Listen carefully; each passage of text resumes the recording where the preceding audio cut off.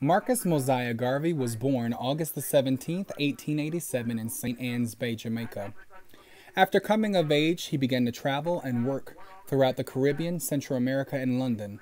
He didn't like the overall treatment of blacks in those areas, so upon his return back to Jamaica, he established the Universal Negro Improvement Association and African Communities Leagues of the World in 1914. During his travels, he was inspired by Booker T. Washington's autobiography, Up from Slavery. After corresponding with Booker T. Washington, an invitation was extended to Garvey to visit Tuskegee. By Garvey's arrival to the U.S. in 1916, Washington had already died.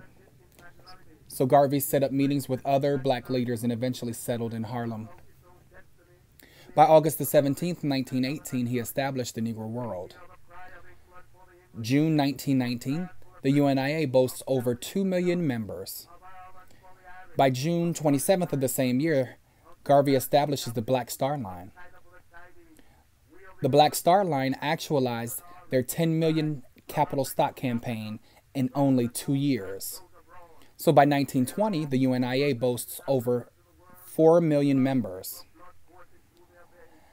October 11th, 1919, J. Edgar Hoover, who was the special assistant to the Attorney General and the head of the General Intelligence Division of the Bureau of Investigation, launched an investigation into Garvey and the UNIA.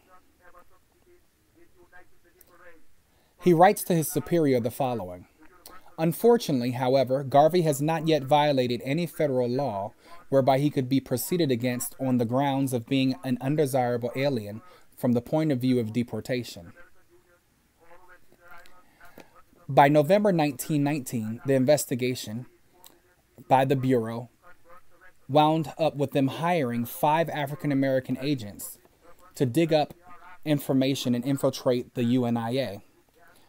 From that infiltration, they produced trumped-up charges of mail fraud, being that the UNIA had advertised a not yet purchased ship that they were going to name the Phyllis Wheatley, but in the photo in the ad, it still showed the name of the USS Orion on it.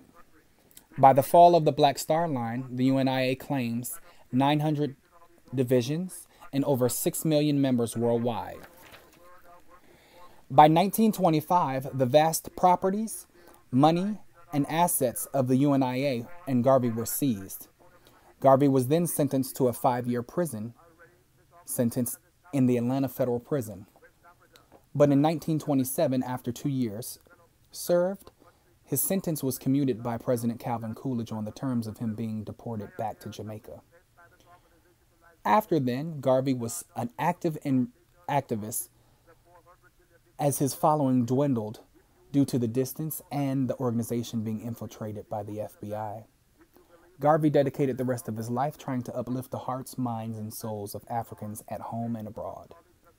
After a lifetime commitment to improving the lives of his people, he had a heart attack after reading an erroneous obituary of his that ran in the United States. He died the very next day on June the 10th, 1940, in London, England.